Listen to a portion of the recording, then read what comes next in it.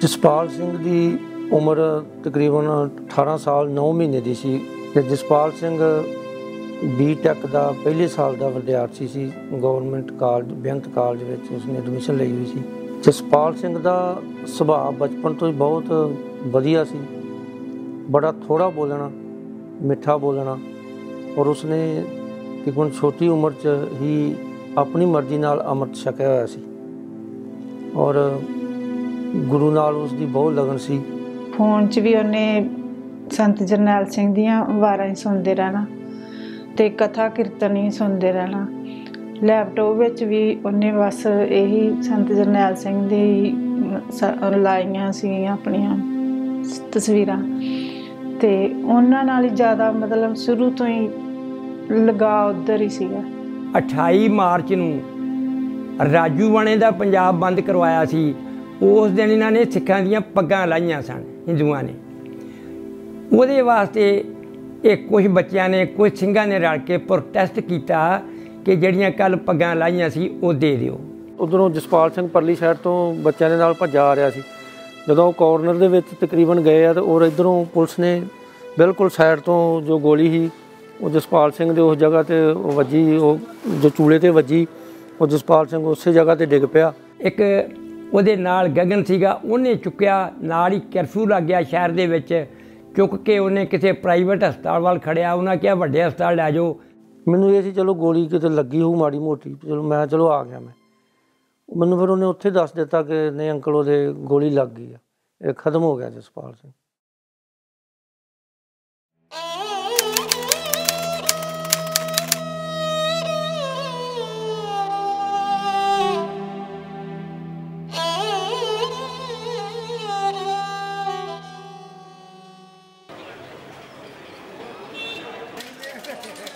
भाई बलवंत सिंह राजो उन्होंने 13 मार्च 2012 ਨੂੰ ਚੰਡੀਗੜ੍ਹ ਸੈਸ਼ਨ ਕੋਰਟ ਨੇ ਉਹਨਾਂ ਨੂੰ 31 ਮਾਰਚ 2012 ਨੂੰ ਫਾਂਸੀ ਲਾਉਣ ਦੇ ਜਿਹੜੇ ਡੈਥ ਵਾਰੰਟ ਪਟਿਆਲਾ ਜੇਲ੍ਹ 'ਚ ਭੇਜ ਦਿੱਤੇ।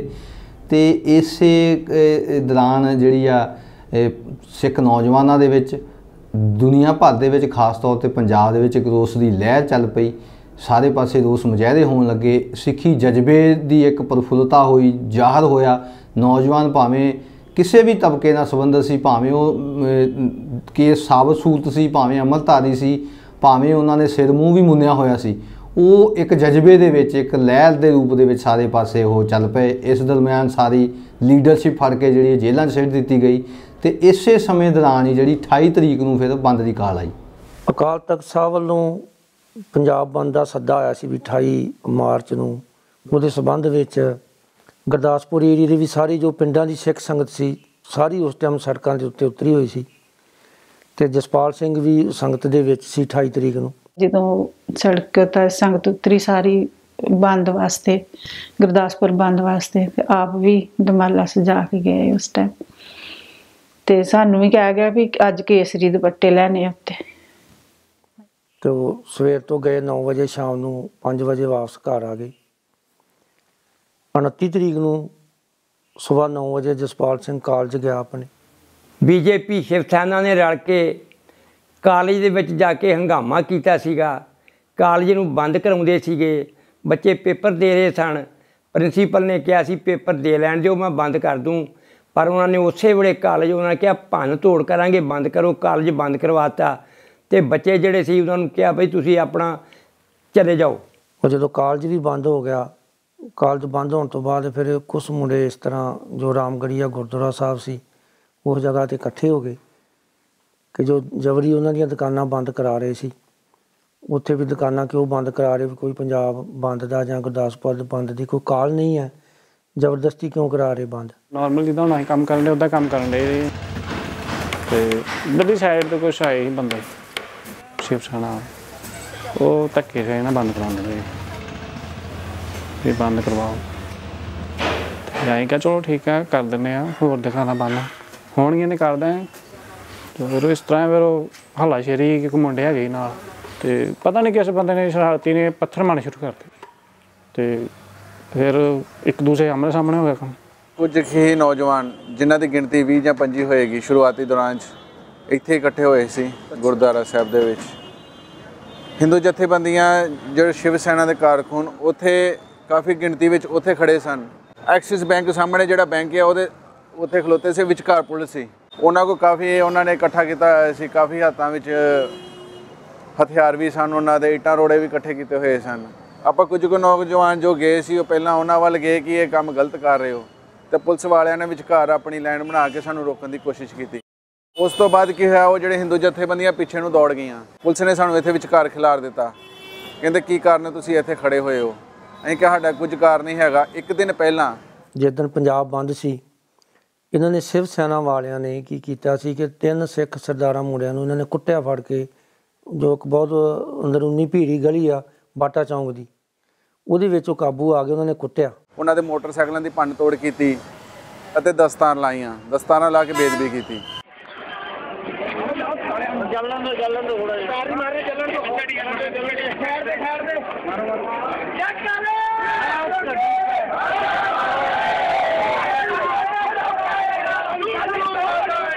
ਬਾਅਦ ਵਿੱਚ ਪੁਲਿਸ ਵਾਲੇ ਉਸ ਸਿੰਘਾਂ ਨੂੰ ਪੁਲਿਸ ਸਟੇਸ਼ਨ ਵਿੱਚ ਲੈ ਗਏ। ਸ਼ਾਮ 4-5 ਵਜੇ ਦੀ ਗੱਲ ਹੋਵੇਗੀ। ਉਸ ਤੋਂ ਬਾਅਦ ਉਹਨਾਂ ਸਿੰਘਾਂ ਨੂੰ ਪੁਲਿਸ ਵੱਲੋਂ ਜ਼ਬਰਦਸਤੀ ਪਰਚਾ ਦੇ ਕਰਕੇ ਫਸਾਉਣ ਦੀ ਕੋਸ਼ਿਸ਼ ਕੀਤੀ ਗਈ। ਜਦੋਂ ਸਾਨੂੰ ਸਿੰਘਾਂ ਨੂੰ ਪਤਾ ਲੱਗਾ, ਜਦੋਂ ਉਹਨਾਂ ਨੂੰ ਪਤਾ ਲੱਗਾ, ਉਹਨਾਂ ਨੇ ਸਾਰਿਆਂ ਨੇ ਥਾਣੇ ਦਾ ਘਿਰਾਓ ਕੀਤਾ ਕਿ ਬੱਚਿਆਂ ਨੂੰ ਕਿਉਂ ਮਾਰਿਆ ਗਿਆ, ਮੋਟਰਸਾਈਕਲ ਕਿਉਂ ਭੰਨਿਆ ਗਿਆ। ਉਸ ਸੰਬੰਧ ਦੇ ਵਿੱਚ ਪੁਲਿਸ ਨੂੰ ਮਜਬੂਰਨ ਉਹਨਾਂ 'ਤੇ ਪਰਚਾ ਕਰਨਾ ਪਿਆ ਕਿਉਂਕਿ ਸਿੱਖ ਸੰਗਤ ਦਾ ਬਹੁਤ ਰੋਸ ਸੀ।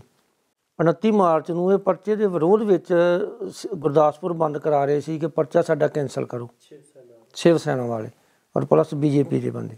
ਇਹ ਜਿਹੜੇ ਸਾਡੀ ਬੈਲਟ ਹੈ ਸਿੱਖਾਂ ਦੀ ਹੈਗੀ ਆ, ਜ਼ਬਰਦਸਤੀ ਕੰਮ ਬੰਦ ਕਰਾ ਰਹੇ ਸੀ, ਪਰ ਕੁਝ ਵਿਰੋਧ ਕਰਨ ਤੇ ਕਿ ਅਸੀਂ ਦੁਕਾਨਾਂ ਨਹੀਂ ਬੰਦ ਕਰਨੀਆਂ। ਅੱਜ ਕੋਈ ਬੰਦ ਦੀ ਕਾਲ ਨਹੀਂ ਹੈਗੀ। ਜਦੋਂ ਅਸੀਂ ਦੁਕਾਨਦਾਰਾਂ ਨੇ ਉੱਥੇ ਵਿਰੋਧ ਕੀਤਾ ਵੀ ਅੱਜ ਕੋਈ ਜਦੋਂ ਸਰਕਾਰੀ ਐਲਾਨ ਨਹੀਂ ਹੋਇਆ, ਕੋਈ ਗੱਲ ਨਹੀਂ ਬਾਤ ਨਹੀਂ, ਤੇ ਫਿਰ ਤੁਸੀਂ ਜ਼ਬਰਦਸਤੀ ਕਿਉਂ ਦੁਕਾਨਾਂ ਬੰਦ ਕਰਾ ਰਹੇ ਹੋ। ਬਸ ਇੰਨੇ 'ਚ ਅੱਗੇ ਉਹ ਵੀ ਅੱਗੇ ਨੂੰ ਗਾਲਾਂ ਗੁਲਾਂ ਕੱਢਣ ਡਿਆ ਪਏ, ਸਿੱਖਾਂ ਨੂੰ ਇਉਂ ਕਰ ਦੇਣਾ ਜਾਉਂ ਕਰ ਦੇਣਾ। ਉਹਨਾਂ ਨੇ ਇਹ ਵੀ ਕਿਹਾ ਕਿ ਇੱਥੇ ਭਾਈ ਸਾਡੇ ਜਿਹੜੇ ਸੰਤ ਨੇ, ਸੰਤ ਜਰਨੈਲ ਸਿੰਘ ਭਿੰਡਰਾਂਵਾਲਾ, ਉਹਨਾਂ ਦਾ ਪੁਤਲਾ ਵੀ ਫੂਕਾਂਗੇ। ਇੱਕ ਪਾਸੇ ਤਕਰੀਬਨ ਇਹ ਸ਼ਿਵ ਸੈਨਾ ਵਾਲੇ ਇਕੱਠੇ ਹੋਏ ਦੇ ਸੀ। ਇਹ ਆਪਣੇ ਜੋ ਲੜਕੇ ਸੀ ਇਹ ਤਕਰੀਬਨ 40 ਤੋਂ 45-50 ਦੇ ਵਿੱਚ ਸਨ। ਜਦੋਂ ਪੁਲਿਸ ਨੇ ਇਹਨਾਂ ਨੂੰ, ਜੋ ਇਹਨਾਂ ਦੇ ਮੋਹਰੀ ਸੀ ਉਸ ਟਾਈਮ ਨੁਮਾਇੰਦੇ, ਉਹਨਾਂ ਨੂੰ ਪੁੱਛਿਆ ਵੀ ਕੀ ਪ੍ਰੋਬਲਮ ਹੈ, ਇਹਨਾਂ ਨੇ ਆਪਣੀ ਪ੍ਰੋਬਲਮ ਦੱਸੀ। ਸਾਰੇ ਸਿੰਘਾਂ ਨੇ ਇਹੀ ਕਿਹਾ ਕਿ ਆਪਣੀ ਮੰਗ ਦੱਸਦੀ। ਉਹ ਜਿਹੜੇ ਕਾਰਕੁਨ ਜ਼ਬਰਦਸਤੀ ਇਸ ਮਾਹੌਲ ਨੂੰ ਖਰਾਬ ਕਰਨਾ ਚਾਹੁੰਦੇ ਨੇ, ਉਹ 17 ਜਿਹੜੇ ਦੋਸ਼ੀ ਉਹਨਾਂ ਨੂੰ ਗ੍ਰਿਫਤਾਰ ਕੀਤਾ ਜਾਵੇ। ਇਹਨਾਂ ਨੇ ਭਰੋਸਾ ਦਵਾਇਆ SSP ਨੇ ਉਸ ਟਾਈਮ, ਵਰਿੰਦਰਪਾਲ ਸਿੰਘ ਸੀ, ਕਿ ਤੁਸੀਂ 1 ਘੰਟੇ ਦਾ ਇੰਤਜ਼ਾਰ ਕਰੋ, ਅਸੀਂ ਤੁਹਾਡਾ ਫੈਸਲਾ ਕਰਾ ਦਿੰਦੇ। ਅਗਰ ਉਹ ਮਾफ़ੀ ਮੰਗ ਜਾਣ ਇੱਥੇ ਤਾਂ ਵੀ ਸੰਗਤ ਨੇ ਕਿਹਾ ਵੀ ਠੀਕ ਹੈ, ਉਹ ਇੱਥੇ ਮਾफ़ੀ ਮੰਗ ਜਾਣ ਤਾਂ ਅਸੀਂ ਮਾफ़ ਕਰ ਦਾਂਗੇ ਨਾ। SP ਨੇ, SSP ਸਾਰਿਆਂ ਨੇ ਕਿਹਾ ਕਿ 1 ਘੰਟੇ ਦਾ ਮੌਕਾ ਦਿਓ। ਸਾਰੇ ਸਿੰਘ ਜਿਹੜੇ ਹੈਗੇ ਆ ਇੱਥੇ ਸ਼ਾਂਤਮਈ ਢੰਗ ਨਾਲ ਬਹਿ ਗਏ। ਗੁਰਦੁਆਰੇ ਦੇ ਅੰਦਰੋਂ ਦਰੀਆਂ ਕੱਢੀਆਂ ਗਈਆਂ, ਸਿੰਘ ਇੱਥੇ ਜਾਪ ਕਰਨਾ ਸ਼ੁਰੂ ਕਰ ਦਿੱਤਾ।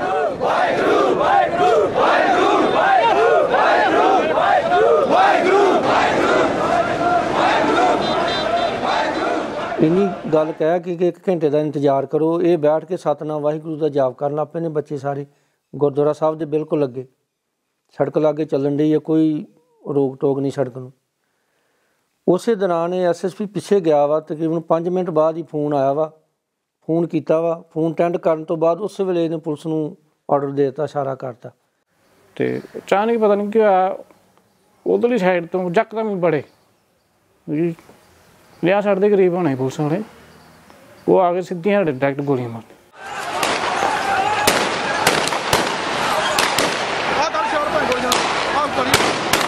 ਸਗੋਂ ਤਾਂ ਅਸੀਂ ਤਾਂ ਉਹਨਾਂ ਨੂੰ ਪਾਣੀ ਪਿਲਾਉਣ ਡੇ, ਪੁਲਿਸ ਵਾਲੇ? ਹਾਂਜੀ, ਥੋੜ੍ਹਾ ਹਟ ਗਏ ਨਾ, ਪਾਣੀ ਪੀ ਰਹੇ ਉਹਨਾਂ ਨੇ। ਫਿਰ ਥੋੜ੍ਹਾ ਜਿਹਾ ਪਿੱਛੇ ਗਏ ਉਹ ਪੂਰੀ ਕੰਪਨੀ। ਫਿਰ ਜਦੋਂ ਉਹ ਵਾਪਸ ਆਏ ਆ, ਫਿਰ ਉਹਨਾਂ ਨੇ ਕੋਈ ਨਹੀਂ ਸਾਨੂੰ ਕਿਹਾ ਕੁਛ। ਉਹਨਾਂ ਨਾਲ ਆਉਂਦਾ ਸਿੱਧਾ ਹੀ ਡੰਡੇ, ਗੋਲੀਆਂ, ਉਹ ਡਾਇਰੈਕਟ ਸਿੱਧੀਆਂ।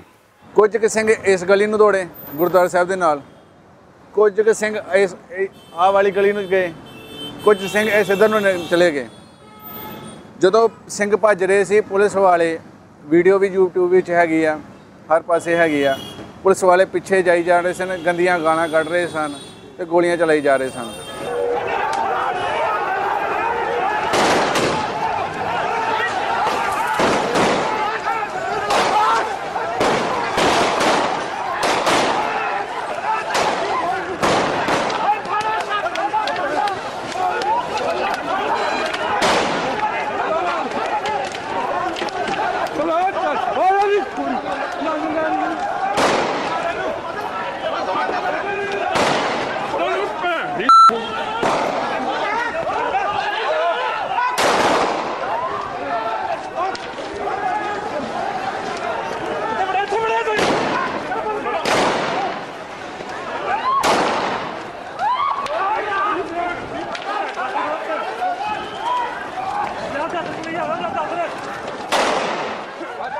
ਉਹ ਬੱਚਿਆਂ ਦੇ ਉੱਪਰ ਇੱਕਦਮ ਪੈ ਗਏ ਨੇ, ਮਾਰ ਰਹੇ ਨੇ, ਫਾਇਰਿੰਗ ਕਰ ਰਹੇ ਨੇ, ਜੋ ਪੂਰੀ ਮੂਵੀ ਬਣੀ ਹੋਈ ਹੈ। ਉਹ ਤੋਂ ਸਾਫ਼ ਜ਼ਾਹਿਰ ਸੀਗਾ ਵੀ ਕਿਵੇਂ ਪੁਲਿਸ ਜਿਹੜੀ ਹੈ ਉਹ ਫਾਇਰ ਕਰ ਰਹੀ ਹੈ AK-47 ਤੋਂ, ਕਿਵੇਂ ਲੋਕ ਜਿਹੜੇ ਨੇ ਉਹ ਪੀਸਫੁਲ ਤਰੀਕੇ ਨਾਲ ਸੜਕ 'ਤੇ ਬੈਠੇ ਆਪਣਾ ਨਾਮ ਜਪ ਰਹੇ ਸੀਗੇ, ਜਦੋਂ ਕਿ ਕੋਲ SSP ਖੜ੍ਹਾ ਅਤੇ ਇੱਕਦਮ ਜਿਹੜੀ ਹੈ ਭਗਦੜ ਮਚ ਜਾਂਦੀ ਹੈ ਅਤੇ ਜਿਹੜਾ ਸਾਰੀ ਪੁਲਿਸ ਫੋਰਸ ਜਿਹੜੀ ਹੈ ਮੁੰਡਿਆਂ ਦੇ ਮਗਰ ਭੱਜਣਾ ਸ਼ੁਰੂ ਕਰ ਦਿੰਦੀ ਹੈ ਅਤੇ ਨਾਲ SDM ਵੀ ਪਿੱਛੇ ਭੱਜ ਰਿਹਾ ਅਤੇ ਉਹਨਾਂ ਨੂੰ ਉਕਸਾ ਰਿਹਾ ਕਿ ਤੁਸੀਂ ਗੋਲੀ ਚਲਾਓ ਜਾਂ ਲਾਠੀ ਚਾਰਜ ਕਰੋ।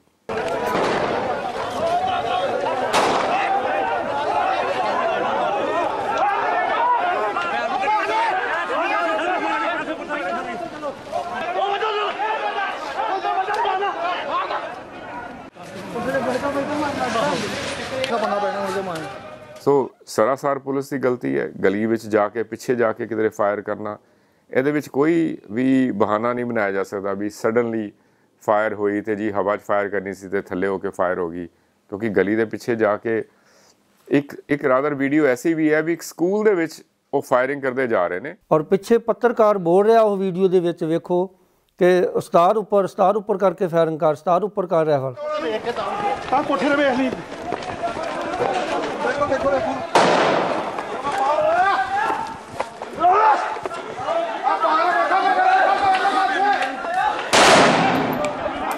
ਹਾਂ ਤਾਂ ਕਰਕੇ ਵੀਰ ਨਾ ਕਰੀ।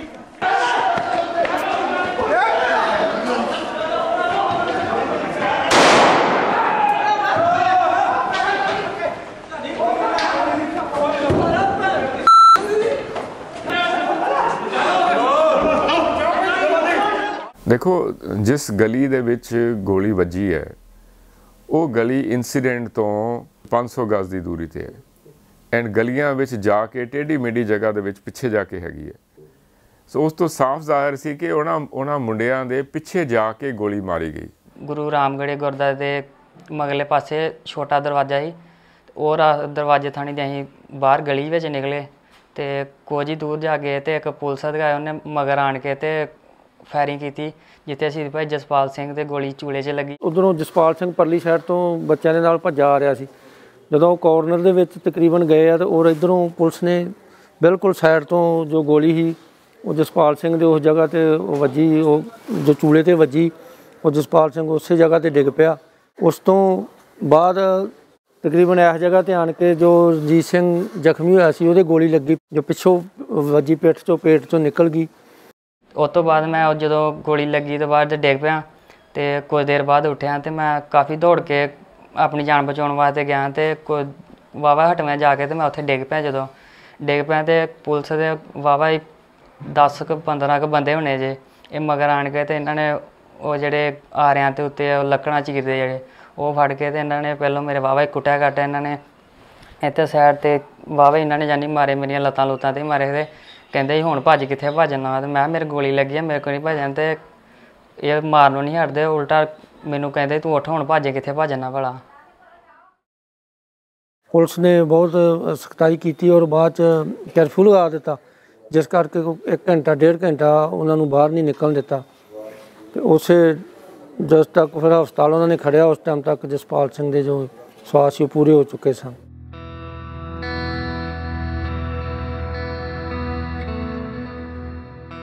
ਮੈਂ ਹੈ ਤਾਂ ਗੁਰਦਾਸਪੁਰ ਵਿੱਚ ਸੀ, ਐਗਰੀਕਲਚਰ ਯੂਨੀਵਰਸਿਟੀ ਕਿਸਾਨ ਮੇਲਾ ਸੀ। ਮੈਂ ਉਸ ਟਾਈਮ ਜਦੋਂ ਉੱਥੋਂ ਮੇਲੇ 'ਚੋਂ ਵਾਪਸ ਮੁੜਿਆ ਤਕਰੀਬਨ 1 ਵਜੇ ਅਸੀਂ, ਤਾਂ ਮੈਨੂੰ ਉੱਥੇ ਪਤਾ ਲੱਗਾ, ਫੋਨ ਬੇਟੀ ਦਾ ਗਿਆ ਕਿ ਗੁਰਦਾਸਪੁਰ ਵਿੱਚ ਇੱਦਾਂ ਝਗੜਾ ਹੋ ਰਿਹਾ, ਜੋ ਹਿੰਦੂ ਨੇ ਜਬਰੀ ਗੁਰਦਾਸਪੁਰ ਬੰਦ ਕਰਾ ਰਹੇ ਨੇ। ਅਤੇ ਬੇਟੀ ਨੇ ਫੋਨ ਕੀਤਾ ਕਿ ਡੈਡੀ ਜਸਪਾਲ ਨੂੰ ਫੋਨ ਕਰੋ ਵੀ ਕਾਲਜ ਵਿੱਚ ਹੀ ਰਹੇ, ਬਾਹਰ ਨਾ ਆਏ। ਮੈਂ ਉਸੇ ਟਾਈਮ ਫੋਨ ਕਰ ਦਿੱਤਾ ਜਸਪਾਲ ਸਿੰਘ ਨੂੰ। ਫੋਨ ਕਰਨ ਡਿਆ, ਜਸਪਾਲ ਸਿੰਘ ਫੋਨ ਨਹੀਂ ਚੱਕ ਰਿਹਾ।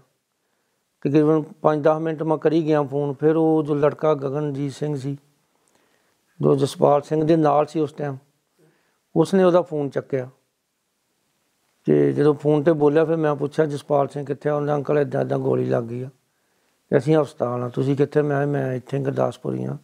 ਮੈਂ ਆ ਗਿਆ। ਮੈਨੂੰ ਇਹ ਸੀ ਚਲੋ ਗੋਲੀ ਕਿਤੇ ਲੱਗੀ ਹੋਊ ਮਾੜੀ ਮੋਟੀ, ਚਲੋ ਆ ਗਿਆ ਮੈਂ। ਮੈਨੂੰ ਫਿਰ ਉਹਨੇ ਉੱਥੇ ਦੱਸ ਦਿੱਤਾ ਕਿ ਨਹੀਂ ਅੰਕਲ ਉਹਦੇ ਗੋਲੀ ਲੱਗ ਗਈ ਆ, ਇਹ ਖਤਮ ਹੋ ਗਿਆ ਜਸਪਾਲ ਸਿੰਘ। ਮੈਂ ਫਿਰ ਉੱਥੇ ਕੀ ਕਰਨਾ ਹੈ, ਮੈਂ ਚਲੋ ਮੈਂ ਆ ਗਿਆ। ਫਿਰ ਮੈਂ 5 ਮਿੰਟ ਬਾਅਦ ਉੱਥੇ ਪਹੁੰਚ ਗਿਆ ਹਸਪਤਾਲ।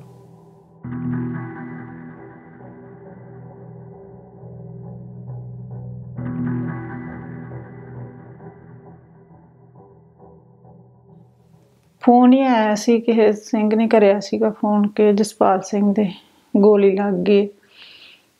ਤੇ ਇਹ ਆਪ ਘਰ ਨਹੀਂ ਸੀ, ਇਹ ਵੀ ਗੁਰਦਾਸਪੁਰ ਹੀ ਸੀਗੇ ਉਦੋਂ। ਤੇ ਅਸੀਂ ਲਾਗੋ ਇੱਥੋਂ ਮੁੰਡਾ ਲੱਗ ਡੇਰਾ ਉਹਨਾਂ ਦੇ ਮੁੰਡੇ ਨੂੰ ਆਵਾਜ਼ ਮਾਰੀ ਤੇ ਉਹ ਸਾਨੂੰ ਮੋਟਰਸਾਈਕਲ ਤੇ ਗੁਰਦਾਸਪੁਰ ਲੈ ਕੇ ਗਿਆ। ਤੇ ਰਸਤੇ ਵਿੱਚ ਹੀ ਜਾਣ ਡੇ ਸੀ ਤੇ ਇਹਦੇ ਤਾਇਆ ਜੀ ਅੱਗੋਂ ਆਉਂਦੇ ਸੀ, ਉਹ ਵੀ ਨਾਲ ਹੀ ਸਨ ਇਹਦੇ ਪਿਤਾ ਜੀ ਦੇ। ਤੇ ਉਹਨਾਂ ਨੇ ਦੱਸ ਦਿੱਤਾ ਕਿ ਜਸਪਾਲ ਸਿੰਘ ਪੂਰਾ ਹੋ ਗਿਆ। ਬਸ ਫਿਰ ਉੱਥੇ ਡਿੱਗ ਪਏ। ਜਦੋਂ ਜਾ ਕੇ ਵੇਖਿਆ ਤੇ ਫਿਰ ਮਹਾਰਾਜ ਵੱਲੋਂ ਹੀ ਸਿੱਧਕ ਹੋ ਗਿਆ ਹੈ। ਫਿਰ ਤੇ 2-3 ਦਿਨ ਏਦਾਂ ਵੀ ਅੱਗੇ ਅੱਖਾਂ ਦੇ ਤੇ ਬਿਲਕੁਲ ਰੋਣ ਨਹੀਂ ਆਇਆ। ਬਾਣੀ ਚੱਲਦੀ ਸੀ ਇੱਥੇ ਲਾਗੇ, ਉਹਦੇ ਬਾਣੀ ਚੱਲਦੀ ਰਹੀ ਹੈ ਤੇ ਮਹਾਰਾਜ ਵੱਲੋਂ ਸਿੱਧਕ ਹੋ ਗਿਆ। ਚਲੋ ਭਾਣਾ ਵਰਤ ਗਿਆ।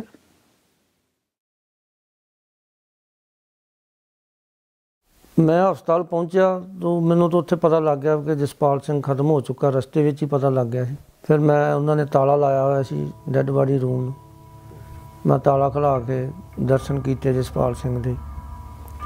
ਉਸ ਤੋਂ ਬਾਅਦ ਫਿਰ ਮੈਂ ਉੱਥੇ ਖਲੋਤਾ ਰਿਹਾ। ਲੇਕਿਨ ਪ੍ਰੋਬਲਮ ਇਹ ਪੈ ਗਈ ਕਿ ਇਹਨਾਂ ਨੇ ਉਸੇ ਟਾਈਮ ਤੁਰੰਤ ਕਰਫਿਊ ਲਾ ਤਾ ਔਰ ਮੇਰੇ ਕੋਲ ਹਸਪਤਾਲ ਕਿਸੇ ਨੂੰ ਪਹੁੰਚਣ ਨਾ ਦਿੱਤਾ ਇਹਨਾਂ ਨੇ। ਮੈਨੂੰ ਉੱਥੇ ਇਕੱਲੇ ਨੂੰ ਕੋਈ ਪਤਾ ਨਹੀਂ ਲੱਗਣ ਡਿਆ ਮੈਂ ਕੀ ਕਰਾਂ ਕੀ ਨਾ ਕਰਾਂ, ਕੁਛ ਨਹੀਂ ਸੁੱਝਦਾ ਮੈਨੂੰ। ਉਸ ਸਮੇਂ ਜਦੋਂ ਫਿਰ ਸਾਰੀ ਜਿਹੜੀ ਘਟਨਾ ਵਾਪਰ ਗਈ, ਭਾਈ ਜਸਪਾਲ ਸਿੰਘ ਦੀ ਜਿਹੜੀ ਦੇਹ ਸੀ ਉਹ ਹਸਪਤਾਲ ਲੈ ਗਏ, ਤੇ ਇਸ ਸਮੇਂ ਦੇ ਦਰਮਿਆਨ ਪੁਲਿਸ ਅਫਸਰਾਂ ਵੱਲੋਂ ਤੇ ਅਕਾਲੀ ਆਗੂਆਂ ਵੱਲੋਂ ਪਰਿਵਾਰ ਨੂੰ ਗੁੰਮਰਾਹ ਕਰਨ ਦਾ ਵੀ ਜਿਹੜਾ ਉਹ ਯਤਨ ਕੀਤਾ ਗਿਆ। ਫਿਰ ਅਸੀਂ ਚਲੋ ਸ਼ਾਮ ਤੱਕ ਉੱਥੇ ਮੰਤਰੀ ਪਹੁੰਚ ਗਏ, ਸਾਡੇ ਹਲਕੇ ਦਾ MLA ਗੁਰਬਚਨ ਸਿੰਘ ਜਿਹੜਾ ਇਹ ਪਹੁੰਚ ਗਿਆ, ਇੱਕ ਸਾਬਕਾ ਮੰਤਰੀ ਸੇਖਵਾਂ ਸੁੱਚਾ ਸਿੰਘ ਲੰਗਾ, ਇਹ ਸਾਰੇ ਪਹੁੰਚ ਗਏ। SDM ਮੌਕੇ ਦਾ ਪਹੁੰਚ ਗਿਆ। ਇਹ ਉੱਥੇ ਬੈਠੇ ਨੇ ਅੰਦਰ। ਪਹਿਲਾਂ ਇਹਨਾਂ ਨੇ ਤੇ ਮੈਨੂੰ ਦੱਸਿਆ ਕਿ ਪੁਲਿਸ ਨੇ ਕੋਈ ਗੋਲੀ ਨਹੀਂ ਚਲਾਈ ਉੱਥੇ, ਤੇ ਗੁਰਦੁਆਰੇ ਵਾਲੇ ਪਾਸਿਓਂ ਕੋਈ ਗੋਲੀ ਆਈ ਆ ਤੇ ਉਹ ਇਹਦੇ ਲੱਗੀ ਆ। ਮੈਨੂੰ ਤਾਂ ਪਤਾ ਨਹੀਂ, ਮੈਂ ਤਾਂ ਇਸ ਚੀਜ਼ ਬਾਰੇ ਅਣਜਾਣ ਸਾਂ ਬਿਲਕੁਲ। ਤੇ ਜਦੋਂ ਤੱਕ ਮੈਨੂੰ ਅਸਲੀਅਤ ਨਹੀਂ ਪਤਾ ਲੱਗਦਾ ਮੈਂ ਵੀ ਉਹਨਾਂ ਦੀ ਸੁਣੀ। ਮੈਂ ਕਿਹਾ ਠੀਕ ਆ ਜੀ। ਚਲੋ ਉਹਨੇ ਦੇਰ ਨੂੰ ਮੈਨੂੰ ਇੱਕ ਫੋਨ ਆਇਆ ਕਿ ਅੰਕਲ ਜੀ ਕੋਈ ਬਿਆਨ ਨਾ ਦਿਓ, ਸਾਨੂੰ ਵੀਡੀਓ ਮਿਲ ਗਈ ਆ, ਜੋ ਪੁਲਿਸ ਨੇ ਕਰਤੂਤ ਕੀਤੀ ਹੈ ਉਹ ਜ਼ਾਹਿਰ ਹੋ ਗਈ ਆ। ਤਾਂ ਮੈਂ ਉਹਨਾਂ ਨੂੰ ਦੱਸਿਆ, ਮੈਂ ਕਿਹਾ ਜੀ ਤੁਸੀਂ ਇੰਤਜ਼ਾਰ ਕਰੋ, ਕੋਈ ਨਾ ਕੋਈ ਪ੍ਰੂਫ ਮਿਲ ਜਾਣਾ ਹੁਣੇ। ਚਲੋ ਉੱਥੇ ਬੈਠੇ ਉਹ ਲੜਕਾ ਇੱਕ ਆਇਆ, ਉਹ ਲੈਪਟਾਪ ਲੈ ਕੇ ਔਰ ਉਹਨੇ ਵੀਡੀਓ ਆਣ ਕੇ ਦਿਖਾਈ। SDM ਉੱਥੇ ਬੈਠਾ ਮੌਕੇ ਦਾ, ਤੇ ਲੰਗਾ ਸੁੱਚਾ ਸਿੰਘ ਲੰਗਾ MLA, ਉਹ ਜਦੋਂ ਵੀਡੀਓ ਲਿਆ ਕੇ ਲਗਾਈ ਮੈਂ ਵੀ ਦੇਖੀ ਤੇ ਜੋ ਪੁਲਿਸ ਨੇ ਕਾਰਵਾਈ ਕੀਤੀ ਉਹ ਕਰ ਰਹੀ। ਤੇ ਮੈਂ ਫਿਰ ਉਹਨਾਂ ਨੂੰ ਕਿਹਾ ਵੀ ਮੈਂ ਤੁਸੀਂ ਤਾਂ ਕਹਿੰਦੇ ਭਾਜੀ ਗੋਲੀ ਨਹੀਂ ਚੱਲੀ, ਇਹ ਤਾਂ ਉੱਥੇ ਦੀਵਾਲੀ ਮਨਾਉਣ ਡੇ ਨੇ ਪੁਲਿਸ ਵਾਲੇ, ਤੁਸੀਂ ਆਂਦੇ ਗੋਲੀ ਨਹੀਂ ਚੱਲੀ। ਫਿਰ ਮੌਕੇ ਦਾ SDM ਵੀ ਚੁੱਪ, ਇਹ ਮੰਤਰੀ ਵੀ ਚੁੱਪ ਸਾਰੇ। ਅਗਲੀ ਸਵੇਰ ਇਹ ਮੰਤਰੀ ਫਿਰ ਪਹੁੰਚ ਗਏ ਨੇ ਸਾਰੇ। ਫਿਰ ਇਹਨਾਂ ਨੇ ਸਾਨੂੰ ਫਿਰ ਉੱਥੇ ਭਰੋਸਾ ਦਿੱਤਾ ਕਿ ਅਸੀਂ ਇਹਨਾਂ 'ਤੇ ਪਰਚਾ ਦਰਜ ਕਰਾਵਾਂਗੇ, ਤੁਸੀਂ ਸੰਸਕਾਰ ਕਰੋ। ਅਸੀਂ ਸ਼ਾਮ ਨੂੰ ਤਕਰੀਬਨ 1-2 ਵਜੇ ਜਸਪਾਲ ਸਿੰਘ ਨੂੰ ਘਰ ਲੈ ਆਏ ਹਾਂ। ਔਰ ਸੰਗਤ ਨੇ ਫਿਰ ਇੱਥੇ ਆਣ ਕੇ ਸਾਨੂੰ ਸਲਾਹ ਦਿੱਤੀ ਵੀ ਅਸੀਂ ਸੰਸਕਾਰ ਨਹੀਂ ਕਰਨਾ ਜਦੋਂ ਤੱਕ ਸਾਨੂੰ ਨਿਆਂ ਨਹੀਂ ਮਿਲਦਾ। ਤਾਂ ਅਗਲੀ ਸਵੇਰ ਤੀਸਰੇ ਦਿਨ ਸਿੰਘ ਸਾਹਿਬ, ਅਕਾਲ ਤਖਤ ਸਾਹਿਬ ਦਾ ਜਥੇਦਾਰ ਗਿਆਨੀ ਗੁਰਬਚਨ ਸਿੰਘ, ਦਮਦਮੀ ਟਕਸਾਲ ਦੇ ਮੁਖੀ ਸ੍ਰੀ ਧੁਮਾ ਜੀ, ਇਹ ਇੱਥੇ ਸਾਡੇ ਕੋਲ ਪਹੁੰਚ ਚੁੱਕੇ। ਇਹ ਬੈਠ ਕੇ ਸਾਨੂੰ ਪੁੱਛਣ ਲੱਗ ਪਏ ਤੇ ਅਸੀਂ ਇਹਨਾਂ ਨੂੰ ਦੱਸੀ ਪ੍ਰੋਬਲਮ ਵੀ ਜਦੋਂ ਤੱਕ ਇਹਨਾਂ 'ਤੇ ਪਰਚਾ ਦਰਜ ਨਹੀਂ ਹੁੰਦਾ ਅਸੀਂ ਸੰਸਕਾਰ ਨਹੀਂ ਕਰਨਾ। ਔਰ ਇਹ ਬੈਠ ਕੇ ਕਮਰੇ ਵਿੱਚ ਇਹਨਾਂ ਨੇ ਮੀਟਿੰਗ ਕੀਤੀ, ਹੋਰ ਵੀ ਨੁਮਾਇੰਦੇ ਸੀ ਸਿੱਖ ਜਥੇਬੰਦੀਆਂ ਦੇ। ਔਰ ਇਹਨਾਂ ਨੇ ਸਾਨੂੰ ਫਿਰ ਭਰੋਸਾ ਦਿੱਤਾ ਵੀ ਸਾਡੀ ਗੱਲ ਹੋ ਗਈ ਬਾਦਲ ਸਾਹਿਬ ਨਾਲ, ਕਿ ਜਿਹੜੇ ਬੰਦੇ ਆ ਸਸਪੈਂਡ ਕਰ ਦਿੱਤੇ ਗਏ ਨੇ। ਪਰਿਵਾਰ ਵੱਲੋਂ, ਇਲਾਕੇ ਵੱਲੋਂ ਜੋ ਮੰਗਾਂ ਰੱਖੀਆਂ ਗਈਆਂ ਸੀ ਉਹ ਸਰਕਾਰ ਨੇ ਸਾਰੀਆਂ ਹੀ ਪ੍ਰਵਾਨ ਕਰ ਲਈਆਂ ਨੇ। ਇਸ ਕਰਕੇ ਹੁਣ ਕਾਕਾ ਜਸਪਾਲ ਸਿੰਘ ਜੀ ਦਾ ਜਿਹੜਾ ਸੰਸਕਾਰ ਹੈ ਉਹ ਕਰ ਦਿੱਤਾ ਜਾਵੇਗਾ। ਵਾਹਿਗੁਰੂ ਜੀ ਕਾ ਖਾਲਸਾ, ਵਾਹਿਗੁਰੂ ਜੀ ਕੀ ਫਤਿਹ। ਇਹ ਫੈਸਲਾ ਸਰਕਾਰ ਨੇ ਕੀਤਾ ਔਰ ਇਹੀ ਪਰਿਵਾਰ ਦੀ ਦੋ ਮੁੱਖ ਰੂਪ ਦੇ ਵਿੱਚ ਮੰਗਾਂ ਸੀ ਕਿ ਐਸਐਸਪੀ ਗੁਰਦਾਸਪੁਰ ਨੂੰ ਮੁਅੱਤਲ ਕੀਤਾ ਜਾਵੇ ਔਰ ਸੰਬੰਧਿਤ ਡੀਐਸਪੀ ਤੇ ਉੱਤੇ ਇਹ ਕਤਲ ਦਾ ਕੇਸ ਦਰਜ ਕਰਕੇ ਉਸ ਨੂੰ ਮੁਅੱਤਲ ਕੀਤਾ ਜਾਏ। ਔਰ ਇਹ ਦੋ ਮੰਗਾਂ ਪਰਿਵਾਰ ਦੀਆਂ ਸੀ। ਉਹਨਾਂ ਨੂੰ ਸਰਕਾਰ ਨੇ ਸਮੁੱਚੇ ਸਿੱਖ ਪੰਥ ਦੀਆਂ ਭਾਵਨਾਵਾਂ ਨੂੰ ਮੁੱਖ ਰੱਖਦਿਆਂ ਉਹਨਾਂ ਮੰਗਾਂ ਨੂੰ ਉਹਨਾਂ ਨੇ ਲਿਖਤੀ ਰੂਪ ਦੇ ਵਿੱਚ ਪ੍ਰਵਾਨ ਕੀਤਾ। ਸਾਰੇ ਪਹਿਲੂਆਂ ਨੂੰ ਧਿਆਨ 'ਚ ਰੱਖਦੇ ਹੋਏ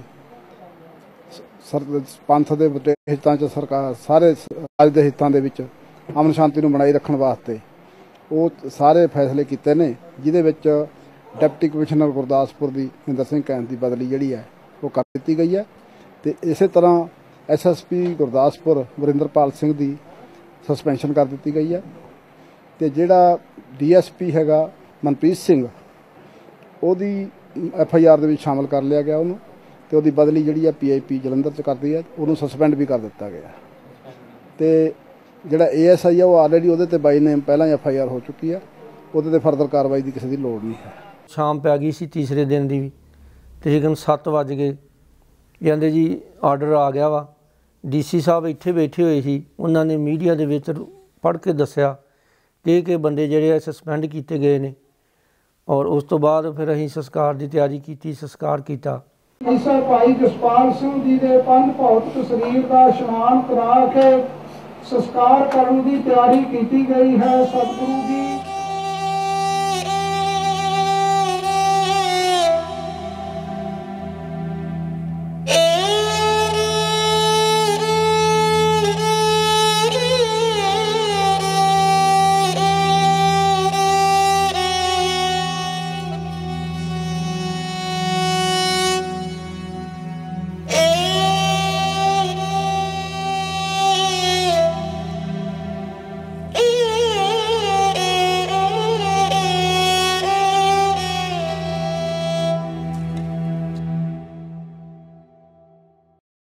ਅਗਲੇ ਦਿਨ ਪਤਾ ਲੱਗਾ ਕਿ ਕੋਈ ਸਸਪੈਂਡ ਨਹੀਂ ਕੀਤਾ, ਕੋਈ ਰਿਟਨ 'ਚ ਸਾਨੂੰ ਚਿੱਠੀ ਨਹੀਂ ਦਿੱਤੀ ਇਹਨਾਂ ਨੇ।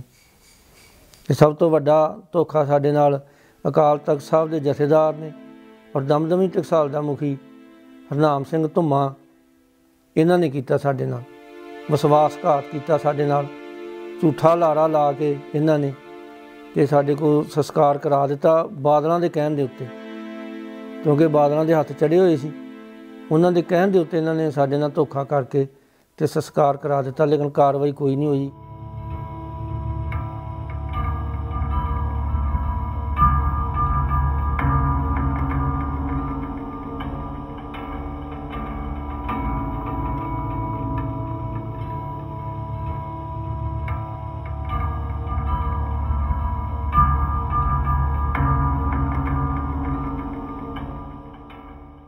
ਜੋ ਪਹਿਲੀ ਗੌਰਮੈਂਟ ਨੇ ਇਨਕੁਆਇਰੀ ਬਿਠਾਈ, ਕਮਿਸ਼ਨਰ ਸੁੱਚਾ ਰਾਮ ਲੱਦੜ ਦੀ ਬਿਠਾਈ ਜੋ ਜਲੰਧਰ ਤੋਂ ਸਨ, ਔਰ ਉਹਨਾਂ ਨੇ ਜੋ ਆਪਣਾ ਲਿਖਤੀ ਦੇ ਵਿੱਚ ਦਿੱਤੀ ਸਾਰੀ ਰਿਪੋਰਟ ਵੀ ਪੁਲਿਸ ਨੇ ਜੋ ਫਾਇਰਿੰਗ ਕੀਤੀ ਆ ਉੱਥੇ ਫਾਇਰਿੰਗ ਦੀ ਲੋੜ ਨਹੀਂ ਸੀ, ਕੋਈ ਅਥਰੂ ਗੈਸ ਨਹੀਂ ਛੱਡੀ, ਕੋਈ ਪਾਣੀ ਦੀ ਵਿਸਾਰ ਨਹੀਂ ਕੀਤੀ, ਕੋਈ ਵਾਰਨਿੰਗ ਨਹੀਂ ਦਿੱਤੀ। ਬੱਚੇ ਬੈਠੇ ਹੀ ਫੋਨ ਆਇਆ, ਐਸਐਸਪੀ ਨੇ ਡਾਇਰੈਕਟ ਆਰਡਰ ਦੇ ਦਿੱਤਾ, ਫਾਇਰਿੰਗ ਕਰ ਦਿੱਤੀ। ਕਮਿਸ਼ਨਰ ਦੇ ਕੋਲ ਇਨਕੁਆਇਰੀ ਜਿਹੜੀ ਸਾਡੇ ਹੱਕ 'ਚ ਚਲੀ ਗਈ ਤੇ ਪਰ ਅਲਟੀਮੇਟਲੀ ਜਦੋਂ ਕਮਿਸ਼ਨਰ ਦੀ ਇਨਕੁਆਇਰੀ ਤੋਂ ਬਾਅਦ ਜਿਹੜੀ ਤਫਤੀਸ਼ ਚੱਲ ਰਹੀ ਸੀਗੀ, ਪੁਲਿਸ ਨੇ ਟੋਟਲ ਡਿਨਾਈ ਕੀਤਾ ਵੀ ਇਹ ਗੋਲੀ ਸਾਡੇ ਬੰਦੇ ਕੋਲ ਨਹੀਂ ਚੱਲੀ। ਔਰ ਉਸ ਤੋਂ ਬਾਅਦ ਇਹਨਾਂ ਨੇ ਕੀ ਕਿਹਾ ਕਿ ਸਾਨੂੰ ਟਾਈਮ ਦਿੱਤਾ ਜਾਵੇ, ਅਸੀਂ ਦੁਬਾਰਾ ਇਨਕੁਆਇਰੀ ਕਰਾਉਣੀ ਆ। ਜਦੋਂ ਇੱਕ ਏਡੇ ਵੱਡੇ ਕਮਿਸ਼ਨਰ ਨੇ ਇਨਕੁਆਇਰੀ ਕੀਤੀ, ਉਹਦੇ 'ਤੇ ਇਹਨਾਂ ਨੂੰ ਯਕੀਨ ਨਹੀਂ ਆਇਆ, ਕਿਉਂਕਿ ਉਹਨੇ ਵਿੱਚ ਕੁਛ ਸੱਚ ਲਿਖਿਆ ਸੀ। ਔਰ ਦੁਬਾਰਾ ਕ੍ਰਾਈਮ ਬ੍ਰਾਂਚ ਦੀ ਇਨਕੁਆਇਰੀ ਬਿਠਾ ਦਿੱਤੀ। ਉਹ ਕ੍ਰਾਈਮ ਬ੍ਰਾਂਚ ਕੀ ਆ? ਉਹ ਪੁਲਿਸ ਦੇ ਮਹਿਕਮਾ ਇੱਕ ਇਨਕੁਆਇਰੀ ਕਰਨ ਵਾਲਾ, ਪੁਲਿਸ ਗੋਲੀ ਚਲਾਉਣ ਵਾਲੀ, ਉਹ ਪੁਲਿਸ ਹੀ ਇਨਕੁਆਇਰੀ ਕਰਨ ਵਾਲੀ, ਉਹ ਸਾਨੂੰ ਨਿਆਂ ਕਿੱਥੋਂ ਦੇਗੀ? ਪੁਲਿਸ ਵਾਲੇ ਕਹਿੰਦੇ ਪਹਿਲਾਂ ਤਾਂ ਕੋਈ ਬਹਾਨਾ ਕਿ ਜੀ ਇਹਨਾਂ ਦੀ ਆਪਣੀ ਬੰਦੂਕ ਸੀ, ਇਹਨਾਂ ਨੇ ਆਪ ਚਲਾ ਲਈ। ਕਦੇ ਇਹ ਕਿ ਜੀ ਪੁਲਿਸ ਦੀ ਬੰਦੂਕ ਹੀ ਨਹੀਂ ਸੀ, ਕਦੇ AK-47 ਸੀ, AK-47 ਦਾ ਇਹ AK-47 ਪੁਲਿਸ ਨੂੰ ਇਸ਼ੂ ਨਹੀਂ ਹੁੰਦੀ। ਇਸ ਦੀ ਇੰਜਰੀ ਹੈ, ਇਸ ਦੀ ਇੰਜਰੀ ਹੈ ਤਾਂ ਪੁਲਿਸ ਵਾਲੇ ਕਿਉਂ ਉਹ ਚੁੱਕੀ ਫਿਰਦੇ ਸੀਗੇ ਜੇ ਉਹਨਾਂ ਨੂੰ ਇਸ਼ੂ ਨਹੀਂ ਹੁੰਦੀ? ਤਾਂ ਹਾਈ ਕੋਰਟ ਕੋਲ ਬੜਾ ਲੰਬਾ ਕੇਸ ਚੱਲਿਆ। ਹਾਈ ਕੋਰਟ ਨੇ ਇਹ ਗੱਲ ਜਿਹੜੀ ਹੈ ਹਜ਼ਮ ਨਾ ਕੀਤੀ। ਉਹਨਾਂ ਨੇ ਕਿਹਾ ਵੀ ਇਹ ਗੱਲ ਤੁਹਾਡੀ ਠੀਕ ਨਹੀਂ ਹੈ, ਤੁਸੀਂ ਜਿਹੜਾ ਸਾਰਾ इस बारे घोख करो। फिर इन्होंने जिन्नियां AK-47 राइफल सीगियां या जिन्ने होर वैपन सी सारे टेस्टिंग लिए भेज दिते, बट अल्टीमेटली जिहड़ा वैपन यूज़ किया होया सी उहनूं शो करता भी ये कंडम सीगा, वरतिया नहीं सी जा सकता। जदों इन्होंने सारिया रिपोर्ट्स पेश कीतियां ते चीफ जस्टिस फिर भी इस गल ते जिहड़ा हैगा सहमत ना होया भी तुसीं कुछ ना कुछ छुपा रहे हो। वो कहते सानूं एक होर टाइम दिओ, असीं स्पैशल इन्वैस्टिगेशन टीम बनाई है तो असीं दोबारा तो वैपन्स नूं सारिਆਂ ਨੂੰ टेस्ट कराने आ ते सेंट्रल फोरेंसिक साइंस तो लैबोरेटरी तो असीं टेस्ट करावांगे। सो अल्टीमेटली जदों वो जिहड़ी हैगी है सेंट्रल लैबोरेटरी तो टेस्ट होईयां, पहले तो उन्हां दी अपनी लैब तो होईयां सीगियां तो ਉਹਦੇ ਵਿੱਚੋਂ आ गई भी एक AK-47 ਜਿਹੜੀ यूज़ हुई है तो वो जी बुलेट हैगी है यूज़ तो मतलब कि सारिया हुई सीगियां, बट जी बुलेट है वो मैच करती है उस पर्टिकुलर AK-47 तो उन्होंने अल्टीमेटली यह कहता भी कांस्टेबल ने गोली चलाई है, गोली उन्हें हवा चलाई है लेकिन किधरे रिबाउंड करके वो अल्टीमेटली उस मुंडे दे वज गई है। सो एक्सीडेंटल फायर है तो उस बंदे की कोई गलती नहीं है तो इस करके कैंसलेशन रिपोर्ट असी फाइल करते हैं। वो जो पुलिस ने इनक्वायरी करके दी वो सारी इन्होंने वो रफू दफू कर दी, वो सारे पुलिस वाले बेगुनाह कर दिते। नहीं जी इन्होंने तो हवाई फायरिंग की, अगर हवाई फायरिंग की आ तो की जसपाल सिंह दरख्त के उत्ते चढ़िया होया सी जो वो साइड ते चूले ते गोली लगी है। वो सारे आगाह करती है कि एक खलोते बंदे दे गोली जो है वो लगी आ, डायरैक्ट सीधी फायरिंग की और गोली लगी चूले के उत्ते। हवाई फायरिंग नाल साइड ते गोली किदां लग सकती है बंदे ते? एक हवाई फायरिंग उपर नूं हुंदी आ ना कि थल्ले 10 डिग्री ते फायरिंग हो रही है। पर वो पुलिस वाले उन्होंने बेगुनाह दसन दे कि नहीं जी हवाई फायरिंग की है।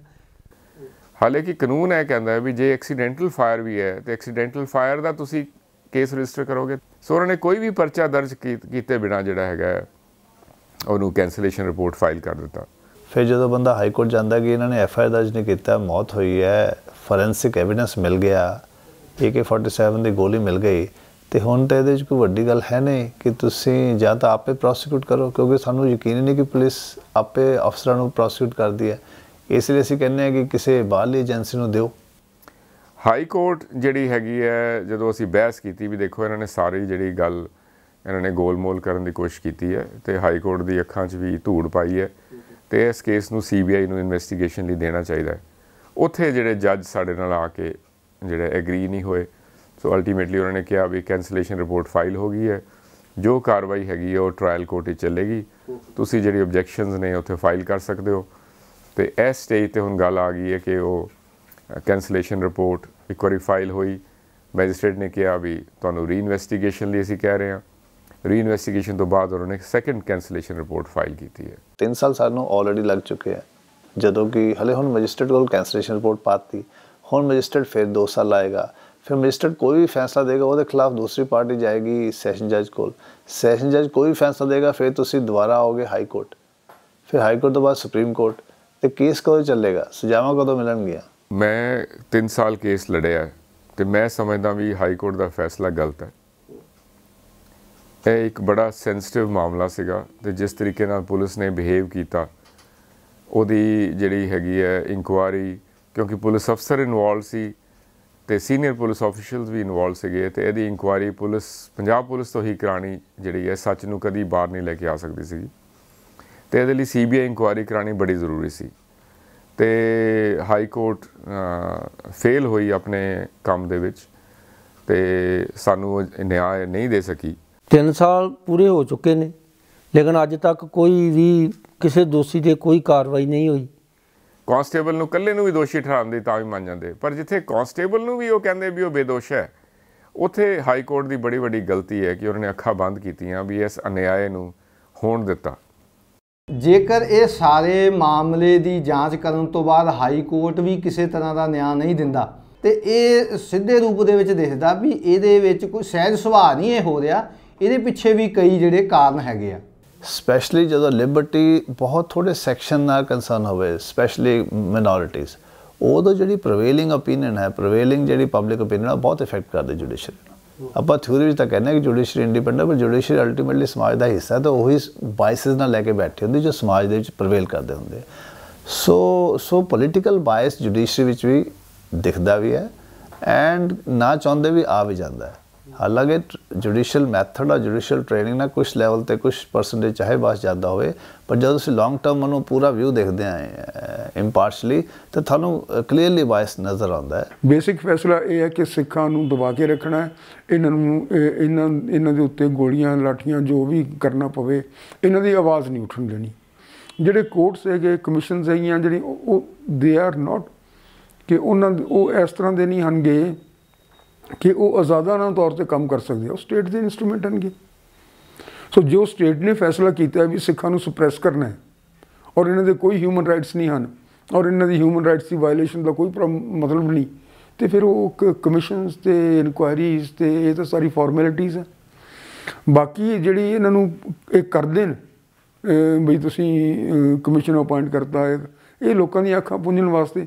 ਦੇਖੋ ਇਨਕੁਆਇਰੀ ਕਮਿਸ਼ਨਸ ਬੈਠਦੇ ਨੇ, ਇਨਕੁਆਇਰੀਜ਼ ਹੁੰਦੀਆਂ ਨੇ, ਲੇਕਿਨ ਨਾਰਮਲੀ ਇਹ ਇਨਕੁਆਇਰੀਜ਼ ਦਾ ਮਤਲਬ ਐਟਲੀਸਟ ਇੰਡੀਆ 'ਚ ਹੀ ਹੁੰਦਾ ਵੀ ਜਿਹੜੇ ਲੋਕਾਂ ਦੇ ਸੈਂਟੀਮੈਂਟਸ ਜਿਹੜੇ ਉਸਲੇ ਰਾਊਜ਼ ਹੁੰਦੇ ਹੈਗੇ ਨੇ ਤੇ ਲੋਕ ਜਿਹੜੇ ਬੜੇ ਗਰਮ ਹੋਏ ਹੁੰਦੇ ਨੇ ਉਹਨਾਂ ਨੂੰ ਠੰਡੇ ਕਰਨ ਲਈ ਕੋਈ ਸਮਾਂ ਮਿਲ ਜੇ।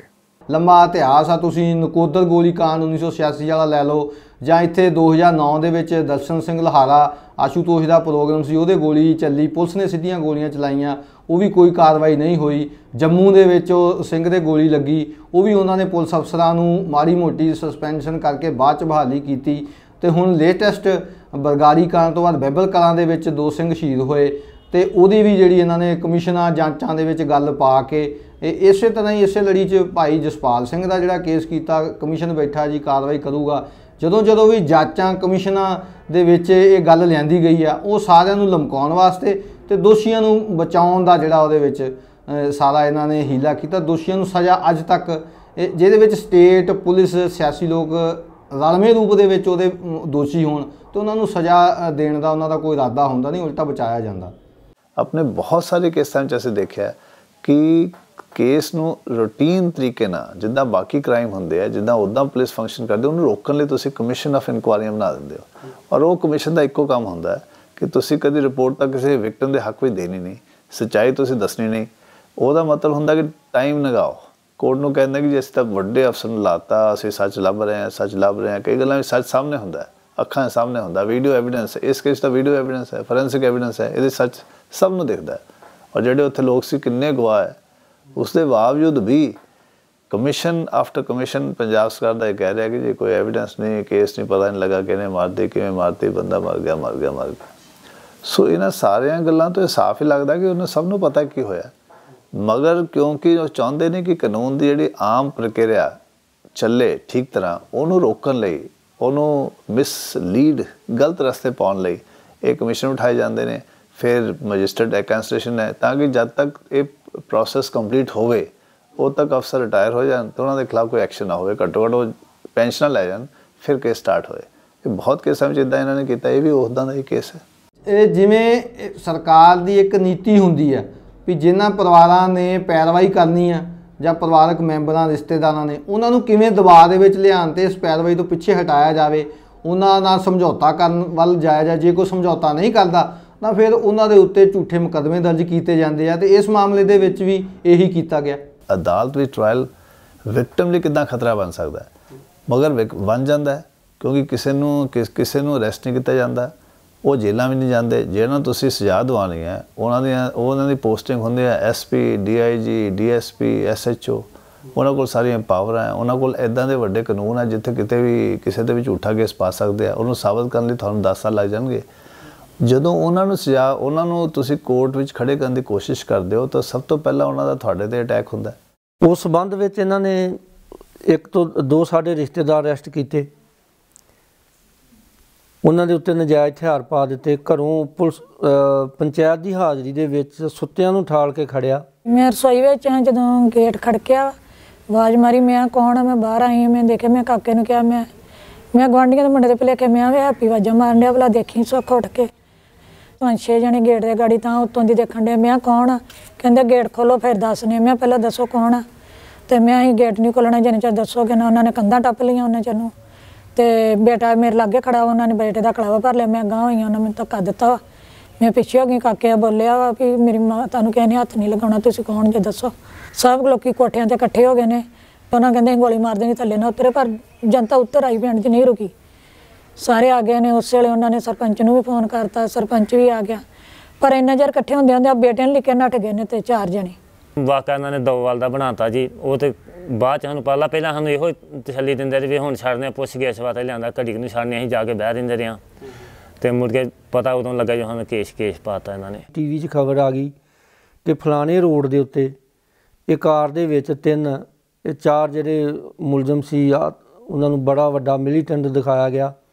ਇੱਕ ਕੋਈ AK-47 ਦਿਖਾਤੀ, ਇੱਕ ਦੋਵਾਂ ਕੋ ਵਿਦੇਸ਼ੀ ਰਿਵਾਲਵਰ ਦਿਖਾਤੇ, ਗੱਡੀ ਦੇ ਵਿੱਚ ਕਾਰ ਦੇ ਵਿੱਚ ਦਿਖਾ ਦਿੱਤੇ ਕਿ ਫਲਾਣੀ ਕਾਰ ਦੇ ਵਿੱਚ ਫਲਾਣਾ ਨੰਬਰ ਦੇ ਵਿੱਚ ਆ ਰਹੇ ਸੀ। ਉਹ ਜਦ ਕਿ ਜਦੋਂ ਸਵੇਰੇ ਦੋਨਾਂ ਪਿੰਡਾਂ ਦੀਆਂ ਪੰਚਾਇਤਾਂ ਵੀ ਗਈਆਂ, ਉਹਨਾਂ ਨੇ ਦੱਸਿਆ ਕਿ ਸਾਡੀ ਹਾਜ਼ਰੀ 'ਚ ਰਾਤ ਨੂੰ ਖੜਿਆ ਸਾਡੇ ਕੋਲੋਂ। ਇਹ ਸਵੇਰੇ ਬਿਆਨ ਆ ਗਏ ਕਿ ਫਲਾਣੇ ਸੜਕ ਦੇ ਉੱਤੇ ਇਹਨਾਂ ਕੋਲ AK-47 ਫੜੀਆਂ ਗਈਆਂ, ਰਾਤ ਤੇ ਕੋਈ ਇਹਨਾਂ ਕੋਲ ਫੜਿਆ ਨਹੀਂ ਗਿਆ। शुरू ਸਾਨੂੰ ਕਹਿੰਦੇ ਵੀ ਤੁਹਾਡੇ ਨਾਲ ਤਾਂ ਕੋਈ ਚੱਕਰ ਨਹੀਂ ਗਾ, ਤੁਸੀਂ ਰਿਸ਼ਤੇਦਾਰ ਦੇ ਰਸਪਾਲ ਦੇ ਤੇ ਤੁਸੀਂ ਉਹਨਾਂ ਨਾਲ ਰਾਜੀਨਾਮਾ ਕਰਾ ਦਿਓ ਤੇ ਇਹ ਕੇਸ ਤੁਹਾਡਾ ਤੇ 'ਚ ਕੁਛ ਨਹੀਂ ਗਾ, ਤੁਹਾਡਾ ਰਾਜੀਨਾਮਾ ਕਰ ਲੈਂਦੇ ਆ।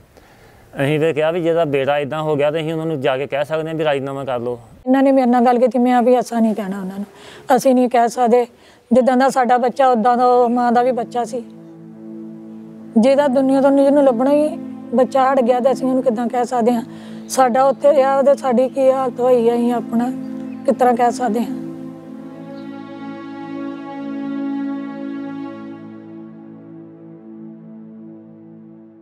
ਸਾਡੇ ਤੱਕ ਖਬਰ ਇਹ ਪਹੁੰਚੀ ਕਿ ਇਹ ਅਗਰ ਕੇਸ ਵਾਪਸ ਕਰ ਲੈਂਦੇ ਤਾਂ ਇਹਨਾਂ ਦਾ ਛੁਟਕਾਰਾ ਹੋ ਸਕਦਾ। ਹੋਰ ਵੀ ਗਵਾਹ ਮੇਰਾ ਇੱਕ ਉਹਦੇ 'ਤੇ ਵੀ ਇਹਨਾਂ ਨੇ ਗੁਰਦਾਸਪੁਰ ਦੇ ਵਿੱਚ ਪਰਚਾ ਦਰਜ ਕਰਾ ਦਿੱਤਾ ਕਿ ਪੁਲਿਸ ਵਾਲੇ ਨਾਲ ਝਗੜਾ ਕੀਤਾ, ਜਦ ਕਿ ਕੋਈ ਗੱਲ ਨਹੀਂ, ਬਾਤ ਨਹੀਂ।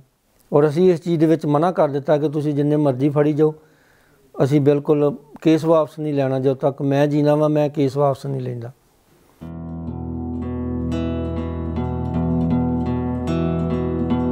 ਭਾਈ ਬਲਵੰਤ ਸਿੰਘ ਦੀ ਜਿਹਨੂੰ ਫਾਂਸੀ ਦੀ ਸਜ਼ਾ ਦੇਣੀ ਤੇ ਉਹਦੇ ਖਿਲਾਫ ਸਿੱਖਾਂ ਦਾ ਵਿਰੋਧ ਕਰਨਾ, ਇਸ ਗੱਲ ਪ੍ਰਤੀ ਵੀ 2 ਨਜ਼ਰੀਏ ਚੱਲ ਰਹੇ ਨੇ। ਇੱਕ ਨਜ਼ਰੀਆ ਤਾਂ ਇਹ ਹੈ ਵੀ ਉਹਨੂੰ ਬਕਾਇਦਾ ਕਾਨੂੰਨੀ ਪ੍ਰਕਿਰਿਆ ਮੁਤਾਬਕ ਕਾਨੂੰਨੀ ਅਮਲ ਚੱਲਿਆ ਤੇ ਉਹਨੂੰ ਸਜ਼ਾ ਦਿੱਤੀ ਹੈ, ਉਹ ਆਪ ਵੀ ਮੰਨ ਰਿਹਾ ਵੀ ਮੈਂ ਕਤਲ ਕੀਤਾ ਹੈ। ਇਸ ਕਰਕੇ ਮਤਲਬ ਇੱਕ ਸੈਕਸ਼ਨ ਨੂੰ ਇਹ ਲੱਗਦਾ ਜਿਹੜਾ ਖਾਸ ਕਰਕੇ ਮੈਜੋਰਟੀ ਵਾਲੇ ਨੇ ਹਿੰਦੁਸਤਾਨ ਦੇ ਵਿੱਚ ਕਿ ਇਹ ਸਿੱਖਾਂ ਦਾ ਇੱਕ ਖਾਹ-ਮਖਾਹ ਵੀ ਕੋਈ ਇਹਦੇ ਵਿੱਚ ਬੇਇਨਸਾਫੀ ਵਾਲੀ ਗੱਲ ਨਹੀਂ, ਵੀ ਉਸ ਨੇ ਕਤਲ ਕੀਤਾ ਤੇ ਕਾਨੂੰਨ ਮੁਤਾਬਕ ਉਹਨੂੰ ਸਜ਼ਾ ਦਿੱਤੀ ਹੈ ਤੇ ਉਹਨੇ ਕਬੂਲ ਵੀ ਕੀਤਾ ਆਪਦਾ ਗੁਨਾਹ, ਇਸ ਕਰਕੇ ਵੀ ਇਹਦਾ ਵਿਰੋਧ ਕਰਨ ਦਾ ਕੋਈ ਮਤਲਬ ਵਾਜਬੀਅਤ ਨਹੀਂ ਬਣਦੀ। ਪਰ ਇਹਨੂੰ ਇੱਕ ਹੋਰ ਨਜ਼ਰੀਏ ਤੋਂ ਦੇਖਣਾ ਚਾਹੀਦਾ ਹੈ ਕਿ ਸਿੱਖ ਇਸ ਫਾਂਸੀ ਦੀ ਸਜ਼ਾ ਨੂੰ ਬੇਇਨਸਾਫੀ ਦੇ ਤੌਰ 'ਤੇ ਕਿਵੇਂ ਲੈਂਦੇ ਨੇ, ਵੀ ਇਹ ਸਜ਼ਾ ਦੇਣੀ ਇਹ ਸਿੱਖਾਂ ਨਾਲ ਇੱਕ ਹੋਰ ਬੇਇਨਸਾਫੀ ਹੈ। ਉਹ ਕਾਰਨ ਇਹ ਹੈ ਕਿ ਜੇ ਤਾਂ ਹਿੰਦੁਸਤਾਨ ਦੇ ਵਿੱਚ ਇੱਕੋ ਹੀ ਪੈਟਰਨ ਚੱਲ ਰਿਹਾ ਹੋਵੇ, ਇੱਕੋ ਹੀ ਸਿਲਸਿਲਾ, ਵੀ ਜਿੱਥੇ ਵੀ ਕਿਤੇ ਇਸ ਕਿਸਮ ਦੀ ਗੱਲ ਵਾਪਰਦੀ ਹੈ ਉੱਥੇ ਇਸ ਤਰ੍ਹਾਂ ਹੀ ਸਜ਼ਾ ਦਿੱਤੀ ਜਾਂਦੀ ਹੈ, ਫਿਰ ਤਾਂ ਸ਼ਾਇਦ ਸਿੱਖਾਂ ਦੇ ਮਨ 'ਚ ਇੰਨਾ ਰੋਸ ਨਾ ਪੈਦਾ ਹੁੰਦਾ। ਤੁਹਾਨੂੰ ਯਾਦ ਹੋਣਾ ਕਿ ਉੱਧਰ ਉੜੀਸਾ ਦੇ ਵਿੱਚ ਪਾਦਰੀ ਜਿਹੜਾ ਸਟੇਨਜ਼ ਸੀਗਾ, ਉਹਨੂੰ ਬੱਚਿਆਂ ਸਮੇਤ ਅੱਗ ਲਾ ਕੇ ਸਾੜਿਆ ਸੀਗਾ ਬਜਰੰਗ ਦਲ ਦੇ ਬੰਦਿਆਂ ਨੇ, ਤੇ ਉਹ ਦਾਰਾ ਸਿੰਘ, ਉਸ ਬੰਦੇ ਨੂੰ ਤਾਂ ਫਾਂਸੀ ਨਹੀਂ ਦਿੱਤੀ, ਉਹਨੂੰ ਉਮਰ ਕੈਦ ਦੀ ਸਜ਼ਾ ਹੋਈ ਹੈ। ਇਸ ਤਰ੍ਹਾਂ ਤੁਸੀਂ ਕਿੰਨੀਆਂ ਉਦਾਹਰਨਾਂ ਦੇ ਸਕਦੇ ਆ ਵੀ ਜਦੋਂ ਲੱਗਦਾ ਇਹ ਹੈ ਵੀ ਇੱਕ ਪੱਖਪਾਤ ਕੀਤਾ ਜਾ ਰਿਹਾ ਹੈ, 2 ਮਿਆਰ ਵਰਤੇ ਜਾ ਰਹੇ ਨੇ, 2 ਕਾਨੂੰਨ ਹੈ, ਉਹਨਾਂ ਨੂੰ ਵੱਡੇ ਵੱਡੇ ਗੁਨਾਹ ਵੀ ਮਾਫ ਕੀਤੇ ਜਾ ਰਹੇ ਇੱਕ ਵਰਗ ਦੇ, ਤੇ ਇੱਕ ਵਰਗ ਨੂੰ ਬਹਾਨਾ ਹੀ ਲੱਭਦੇ ਨੇ ਕਿ ਉਹਦੀ ਸਜ਼ਾ ਦਿੱਤੀ ਜਾਂਦੀ ਹੈ। ਸੋ ਇਹ ਇੱਕ ਤਾਂ ਇਹ ਕਾਨੂੰਨੀ ਪਹਿਲੂ ਵੀ ਹੈ ਕਿ ਕਾਨੂੰਨ ਇੱਥੇ ਇੱਕਸਾਰ ਲਾਗੂ ਨਹੀਂ ਹੁੰਦਾ। ਜੇ ਇੱਕਸਾਰ ਲਾਗੂ ਹੁੰਦਾ ਤਾਂ ਇੰਨਾ ਸ਼ਾਇਦ ਸਿੱਖਾਂ ਦੇ ਮਨਾਂ ਦੇ ਵਿੱਚ ਰੋਸ ਨਾ ਪੈਦਾ ਹੁੰਦਾ। ਸੋ ਇੱਥੇ ਕਾਨੂੰਨੀ ਪਹਿਲੂ ਤੇ ਦੂਜਾ ਨੈਤਿਕ ਪਹਿਲੂ ਵੀ ਹੈ। ਦੇਖੋ, ਬੇਅੰਤ ਸਿੰਘ ਦਾ ਜਿਹੜਾ ਮਰਡਰ ਸੀਗਾ ਪੋਲੀਟੀਕਲ ਮਰਡਰ ਸੀ, ਇੱਕ ਉਸਰਪਰ ਦਾ ਮਰਡਰ ਸੀ ਜਿਹੜਾ ਕਿ ਕਬਜ਼ਾ ਕਰਕੇ ਪੰਜਾਬ ਦੀ ਸੱਤਾ ਦੇ ਉੱਤੇ ਲੋਕਾਂ ਦੀ ਮਨਸ਼ਾ ਦੇ ਬਰਖਲਾਫ ਕਬਜ਼ਾ ਕਰਕੇ ਬੈਠਾ ਸੀ। ਇਹ ਵੀ ਦੇਖਣਾ ਚਾਹੀਦਾ ਸਾਨੂੰ ਕਿ ਜਿਹੜਾ ਬੇਅੰਤ ਸਿੰਘ ਚੀਫ ਮਿਨਿਸਟਰ ਦਾ ਕਤਲ ਹੋਇਆ ਉਹ ਕਿਸ ਮਾਹੌਲ 'ਚ ਹੋਇਆ। ਸ਼ਾਇਦ ਅੱਜ ਦੇ ਜਿਹੜੇ ਉਸ ਤੋਂ ਬਾਅਦ ਜਿਨ੍ਹਾਂ ਦਾ ਜਨਮ ਹੋਇਆ ਉਹਨਾਂ ਨੂੰ ਉਹ ਮਾਹੌਲ ਦਾ ਪਤਾ ਨਹੀਂ। ਤੇ ਮੇਰੇ ਮੁਤਾਬਕ ਤਾਂ ਇਹ ਸੀ ਕਿ ਜੋ ਅਸੀਂ 18ਵੀਂ ਸਦੀ 'ਚ ਪੜ੍ਹਿਆ ਕਿ ਸਿੱਖਾਂ ਦਾ ਕਿਵੇਂ ਸ਼ਿਕਾਰ ਕੀਤਾ ਜਾਂਦਾ ਸੀ, ਜਿਹਨੂੰ ਫਿਰ ਪੱਤਾ ਪੱਤਾ ਸਿੰਘਾਂ ਦਾ ਬੈਰੀ ਹੰਸਰਾਜ ਨੇ ਗੀਤ ਵੀ ਗਾਇਆ ਸੀ। ਉਹ ਠੀਕ ਡਿਪਿਕਟ ਕਰਦਾ ਸੀ ਉਸ ਸਿਚੁਏਸ਼ਨ ਨੂੰ ਕਿ ਸਿੱਖਾਂ ਨੂੰ ਇੱਥੇ ਆਪਦੇ ਜਿਉਂਦੇ ਰਹਿਣ ਦਾ ਇੱਕ ਚਿੰਤਾ ਪੈਦਾ ਹੋ ਗਈ ਸੀ। ਬੇਅੰਤ ਸਿੰਘ ਨੂੰ ਜੇ ਨਾ ਮਾਰਿਆ ਜਾਂਦਾ, ਉਸਨੇ ਜਿੰਨੇ ਕੁ ਹਜ਼ਾਰਾਂ ਲੋਕ ਮਾਰੇ ਸੀ ਇੰਨੇ ਹੋਰ ਮਾਰਨਾ। ਉਸ ਵੇਲੇ ਕਿਸੇ ਦੇ ਕੋਲੇ ਕੋਈ ਚਾਰਾ ਨਹੀਂ ਸੀ, ਕੋਈ ਕਾਨੂੰਨ ਨਹੀਂ ਸੀ, ਕੋਈ ਕਿਸੇ ਦੀ ਕੋਈ ਸੁਣਵਾਈ ਨਹੀਂ ਸੀ, ਕੋਈ ਜੱਜਮੈਂਟ ਨਹੀਂ ਸੀ, ਕੋਈ ਕੋਰਟ ਨਹੀਂ ਸੀ ਫੰਕਸ਼ਨ ਕਰ ਰਿਹਾ ਪ੍ਰੋਪਰਲੀ। ਔਰ ਉਸ ਵੇਲੇ ਇਹੋ ਜਿਹੇ ਜ਼ਾਲਮ ਨੂੰ ਰੋਕਣ ਵਾਸਤੇ ਹੋਰ ਕੀ ਚਾਰਾ ਸੀ। ਸੋ ਜਦੋਂ ਇਸ ਤਰ੍ਹਾਂ ਦੀ ਹਾਲਤ ਹੋ ਜਾਂਦੀ ਹੈ, ਆਮ ਤੌਰ 'ਤੇ ਲੋਕਾਂ 'ਤੇ ਜ਼ੁਲਮ ਹੁੰਦਾ, ਉਹਨਾਂ ਨੂੰ ਕੁਝ ਦਿਸਦਾ ਹੁੰਦਾ ਕਿ ਸਾਡੀ ਚੱਲ ਪੁਲਿਸ ਨਹੀਂ ਸੁਣੂ, ਅਦਾਲਤਾਂ ਸੁਣ ਲੈਣਗੀਆਂ, ਅਦਾਲਤਾਂ ਨਹੀਂ ਸੁਣਨਗੀਆਂ ਮੀਡੀਆ ਸੁਣ ਲੂਗਾ, ਮੀਡੀਆ ਨਹੀਂ ਸੁਣੂ ਪੋਲੀਟੀਕਲ ਕਲਾਸ ਆਪੋਜੀਸ਼ਨ ਪਾਰਟੀ ਸੁਣ ਲੂ। ਜਦੋਂ ਸਾਰਾ ਕੁਛ ਹੀ ਉਹਨਾਂ ਨੂੰ ਲੱਗੇ ਵੀ ਇੱਥੇ ਤਾਂ ਹੁਣ ਕੋਈ ਵੀ ਸਕੋਪ ਨਹੀਂ ਰਹਿ ਗਿਆ, ਮੀਡੀਆ ਵੀ ਉਹਨਾਂ ਨਾਲ ਚੱਲ ਰਿਹਾ, ਪੁਲਿਸ ਤਾਂ ਉਹਨਾਂ ਦੀ ਹੈ ਹੀ, ਪੋਲੀਟੀਕਲ ਕਲਾਸ ਸਾਰੀ, ਇਕੱਲੀ ਇਹ ਨਹੀਂ ਵੀ ਰੂਲਿੰਗ ਪਾਰਟੀ, ਇਕੱਲੀ ਕਾਂਗਰਸ ਦੀ ਗੱਲ ਨਹੀਂ ਸੀ, ਮਤਲਬ ਕਾਂਗਰਸ ਤੋਂ ਕਮਿਊਨਿਸਟਾਂ ਤੱਕ ਜਿੰਨੀ ਵੀ ਆਪੋਜੀਸ਼ਨ ਸੀ ਉਹ ਸਾਰੀ, ਜੁਡੀਸ਼ਰੀ ਉਹਨਾਂ ਮੁਤਾਬਕ ਚੱਲ ਰਹੀ ਹੈ। ਸੋ ਫਿਰ ਕਿਹੜਾ ਅਦਾਰਾ ਰਹਿ ਜਾਂਦਾ ਹੈ? ਇੰਟਰਨੈਸ਼ਨਲ ਲੈਵਲ 'ਤੇ ਵੀ ਸਿੱਖਾਂ ਕੋਲੇ ਕੋਈ ਉਸ ਤਰ੍ਹਾਂ ਦਾ ਵੀ ਉਹਨਾਂ ਦੀ ਕੋਈ UN 'ਚ ਨੁਮਾਇੰਦਗੀ ਹੋਵੇ ਜਿੱਥੇ ਜਾ ਕੇ ਉਹ ਪਿੱਟ ਸਕਣ, ਰੋ ਸਕਣ। ਸੋ ਇਸ ਤਰ੍ਹਾਂ ਦੀ ਜਦੋਂ ਹਾਲਤ ਪੈਦਾ ਹੋ ਜਾਂਦੀ ਹੈ, ਉਹਦੇ 'ਚੋਂ ਫਿਰ ਨੇਚਰਲੀ ਇਹ ਗੱਲ ਜਾਗਦੀ ਹੈ ਕਿ ਸਾਨੂੰ ਹੁਣ ਆਪਣੇ ਆਪ ਹੀ ਇਨਸਾਫ ਹਾਸਲ ਕਰਨਾ ਪਊ, ਸਿੱਧੀ ਕਾਰਵਾਈ ਕਰਕੇ। ਸਾਡੀ ਸਭਿਅਤਾ ਨੂੰ ਬਚਾਉਣ ਵਾਸਤੇ, ਸਾਡੇ ਮੁਲਕ ਨੂੰ, ਸਾਡੇ ਬੱਚਿਆਂ ਨੂੰ ਬਚਾਉਣ ਵਾਸਤੇ ਇਹ ਬਿਲਕੁਲ ਜਾਇਜ਼ ਸੀ। ਔਰ ਇਸੇ ਕਰਕੇ ਇਹਨਾਂ ਲੋਕਾਂ ਦੇ ਨਾਲ ਸਾਰੀ ਦੁਨੀਆ ਦੀ ਸਿੰਪਥੀ ਹੈ। ਇਹ ਦੁਨੀਆ ਦੇ ਇਤਿਹਾਸ 'ਚ ਇੱਕ ਕਲਾਸੀਕਲ ਐਗਜ਼ਾਮਪਲ ਹੈ ਕਿ ਇਹ ਉਦੋਂ ਹੋਇਆ ਜਦੋਂ ਸਿੱਖਾਂ ਨੂੰ ਕੋਈ ਵੀ ਹੋਰ ਉਮੀਦ ਨਹੀਂ ਰਹਿ ਗਈ ਸੀ ਤੇ ਕਰਨਾ ਕਿੰਨਾ ਔਖਾ ਸੀ।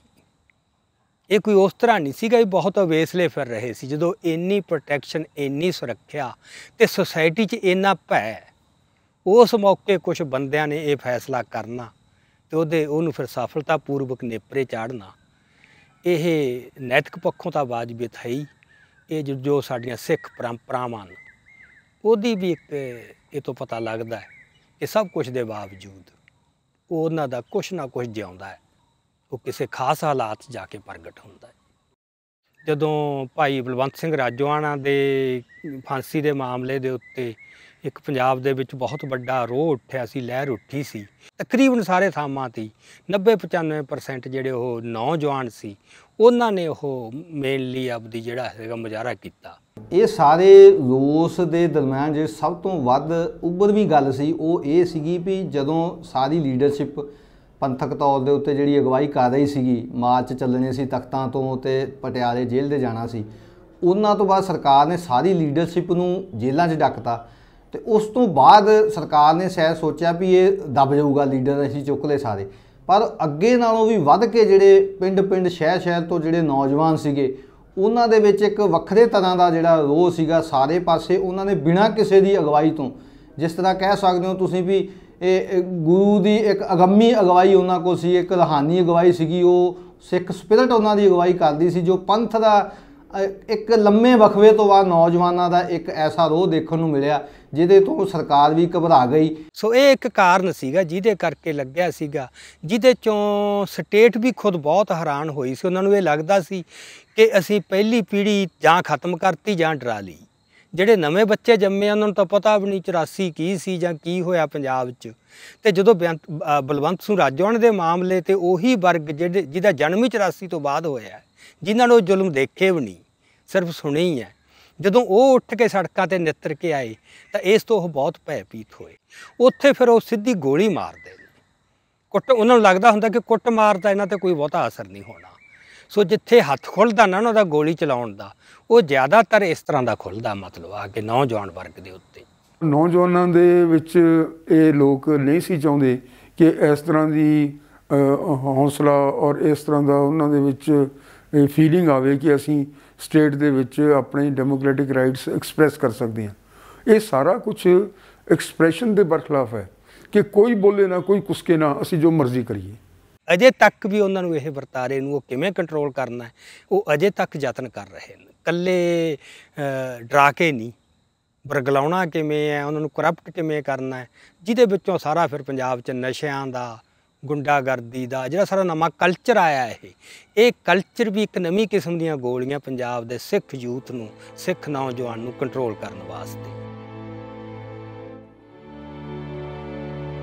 ਅੱਜ ਸ਼ਹੀਦ ਭਾਈ ਜਸਪਾਲ ਸਿੰਘ ਨੂੰ ਸ਼ਹੀਦ ਹੋਇਆ 4 ਸਾਲ ਹੋ ਚੁੱਕੇ ਨੇ। ਸੋ 1 ਸਾਲ ਪਹਿਲਾਂ ਪੁਲਿਸ ਨੇ ਦੁਬਾਰਾ ਕੋਰਟ ਕੋ ਮਨਜ਼ੂਰੀ ਲੈ ਕੇ ਜੋ ਇਨਕੁਆਇਰੀ ਕੀਤੀ ਸੀ ਔਰ ਉਹਨਾਂ ਨੇ ਪੂਰੀ ਰਿਪੋਰਟ ਤਿਆਰ ਕਰਕੇ ਤੇ ਦੁਬਾਰਾ ਲੋਅਰ ਕੋਰਟ ਗੁਰਦਾਸਪੁਰ ਦੇ ਵਿੱਚ ਕੇਸ ਕੈਂਸਲ ਕਰਨ ਵਾਸਤੇ ਇਹਨਾਂ ਨੇ ਅਪੀਲ ਪਾਈ ਕੋਰਟ ਨੂੰ ਕਿ ਕੇਸ ਬੰਦ ਕੀਤਾ ਜਾਏ। ਸੋ ਸਾਨੂੰ ਵੀ ਬੁਲਾਇਆ ਗਿਆ। ਸੋ ਅਸੀਂ ਜੱਜ ਸਾਹਿਬ ਨੂੰ ਇਹ ਬੇਨਤੀ ਕੀਤੀ ਕਿ ਸਾਨੂੰ ਇਹ ਜਿਹੜੀ ਇਹਨਾਂ ਦੀ ਰਿਪੋਰਟ ਹੈ ਮਨਜ਼ੂਰ ਨਹੀਂ ਹੈ।